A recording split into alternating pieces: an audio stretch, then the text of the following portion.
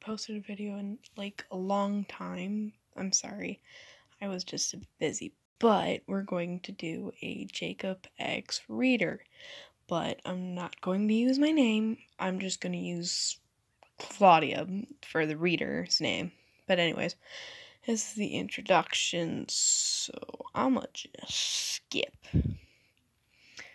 Chapter 1. New Town, New Life. You slowly walk backwards away from the place you've called home for as long as you can remember. Remember, you adjusted the strap of your travel bag on your shoulders for a sign as you turned away from the building.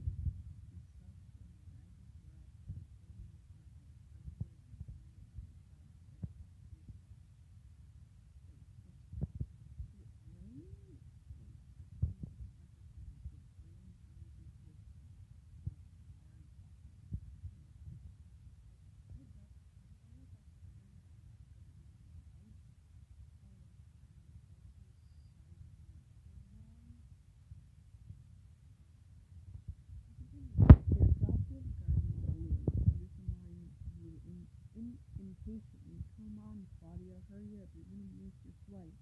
You are moving, but the only thing was that you were supposed guardian wasn't.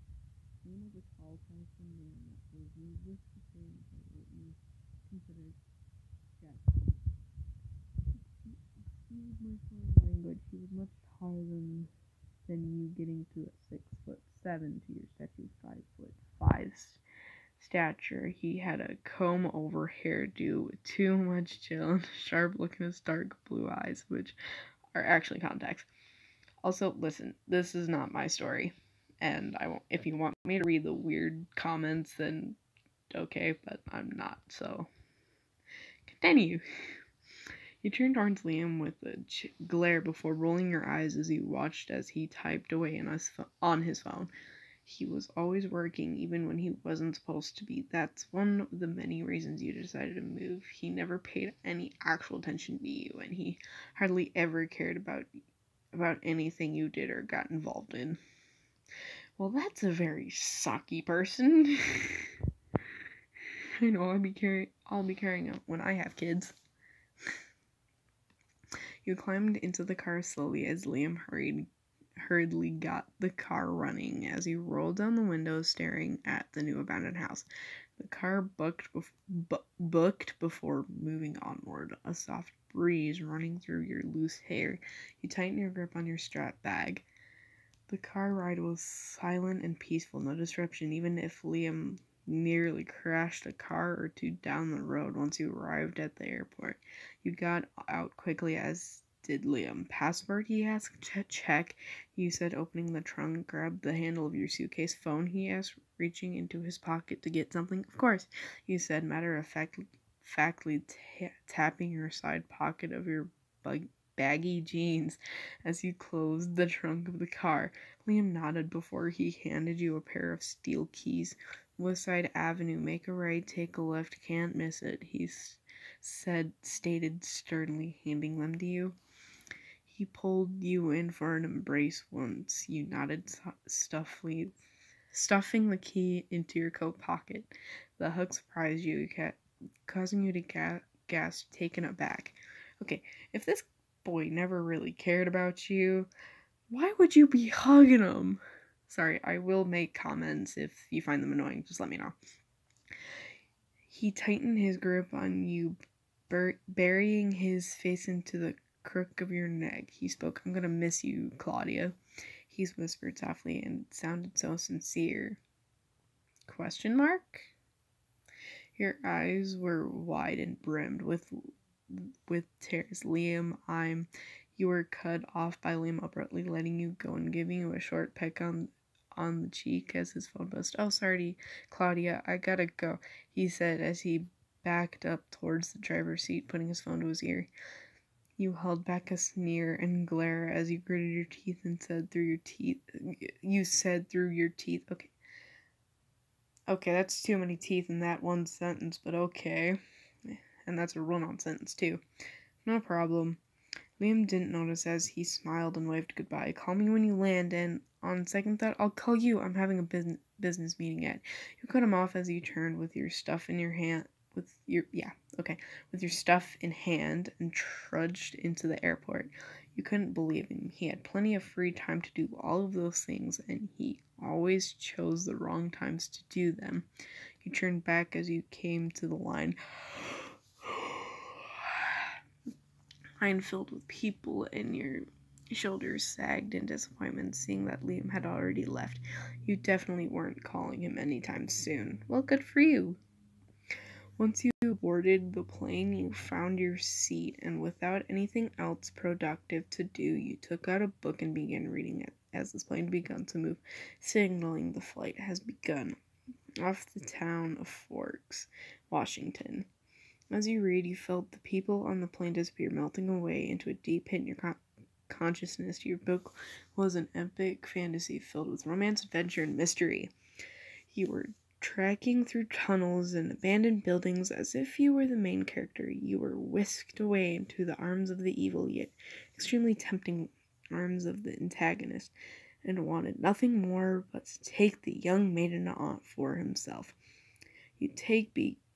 You then begin your epic, terrifying battle with a horrifying demon that was sent to destroy everyone. Oh, listen, I'm only reading this chapter because my storage can only take so much, and I'm worried that it might cut off in the middle of a chapter, and it usually doesn't save. Okay, continue. Oh, sorry for the many interruptions, and if I'm monotone. You almost could feel the pure agony the main character felt after losing the love of her life to the rotten demon that killed him brutally.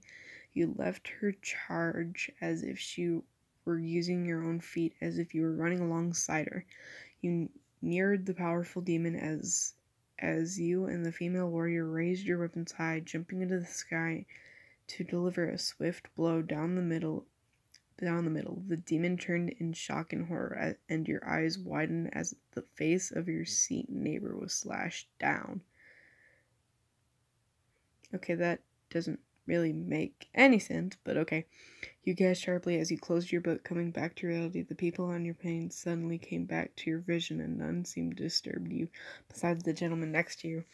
He was staring at you as if horrified, his hand on his forehead, his face scrunched up as if he were just in his worst nightmare before waking up. You looked up at him, relieved, and with a sheepish smile before fully turning to the window in embarrassment as he called for another seating arrangement.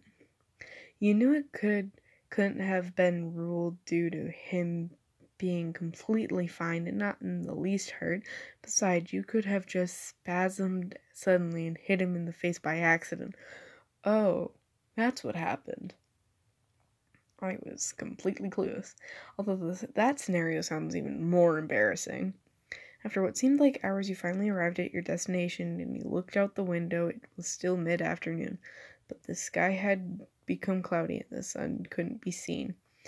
You took your bags from the luggage department and quickly got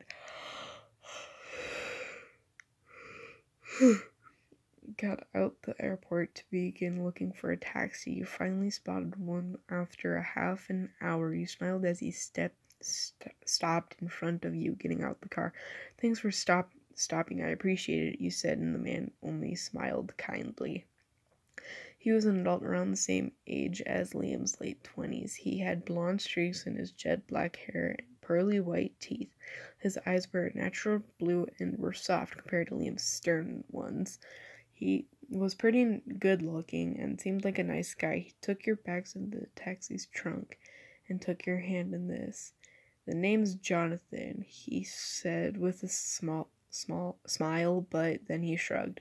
But for you, call me John, you giggled, nodding and shaking his hand. It's nice to meet you. I'm Claudia. And that's how the whole conversation began how the whole conversation began as you made your way into the cab, John shutting the door politely behind you. As he came to a stop, you get out of the car, and so did John. Well, I've had a great time, and thanks for talking to me.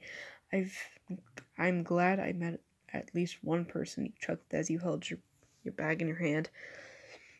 John shrugged with a smile. I bet you'll meet plenty of good people, a nice girlie like yourself, he said, snickering. Oh, it's almost done. Oh, okay. I'll just read the last few. You rolled your eyes with a smile before thanking him once more and heading up the stairs of your new home. John drove off with a screeching good luck and a cloud of dust left behind. You finally got your door open and looked around before sighing, home, sweet home. The moment your bag hit the floor, you knew that your decision had sealed whatever fate that was planned for you, and you would never guessed what it was. At the end of this chapter, vote it. Anyways, I'm gonna put the book link in the description, so if y'all want to read it on your own, you can, and you don't have to listen to me. But I'm gonna make this a series. Anyways, bye!